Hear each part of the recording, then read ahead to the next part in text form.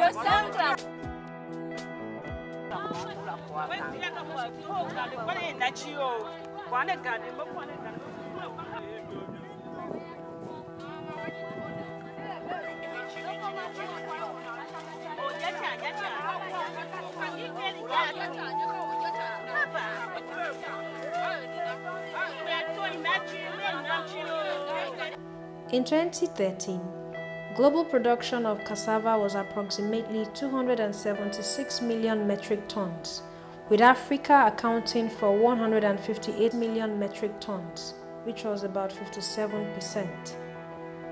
Though Africa controls the largest share of cassava production, yield per hectare is half of those of Asian countries. One major factor that has contributed to low yields of cassava is poor weed control.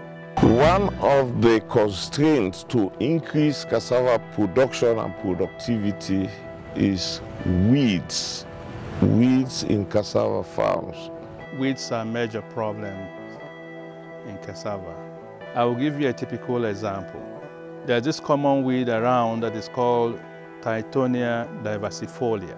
Tithonia grows very fast, that within 3 weeks or 4 weeks is almost approaching the height of a human being. So if you have that in a cassava field,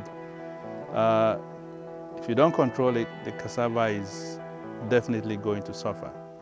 For most farmers, hand pulling and hoeing of weeds are well-established practices. Weeding takes 50 to 80% of the total labor budget of cassava growers, and women contribute more than 90% of the hand weeding. In several cases, cassava farms are abandoned, or children between the ages of 5 and 14 are forced to leave school and engage in weeding. In the last 2 years, the IITA Cassava Weed Management Project is assessing sustainable weed management technologies for cassava farming systems in Nigeria. The aim of the project is to develop environmental-friendly weed control options to address the weed menace by increasing the productivity of cassava while minimizing the drudgery of hand weeding by women and children. Cassava is the #1 poverty fighter in Nigeria and in Africa. This was already known since 2003 in what they call the Maputo Declaration, in which it was stated that cassava, if efforts are put into its improvement in terms of increasing its productivity, adding value, it will generate income, it will alleviate poverty, and in fact, it was rated #1, followed by maize and rice.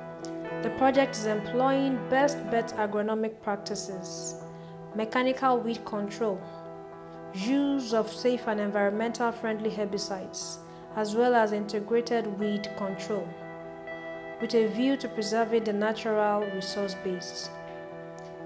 My experience with mechanical weeding machine is very good, faster and very economical.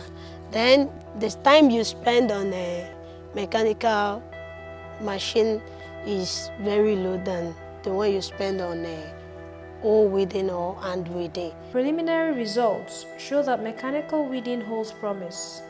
The ongoing testing is exciting to women and the youth, as the equipment offered less drudgery compared with hand and hoe weeding.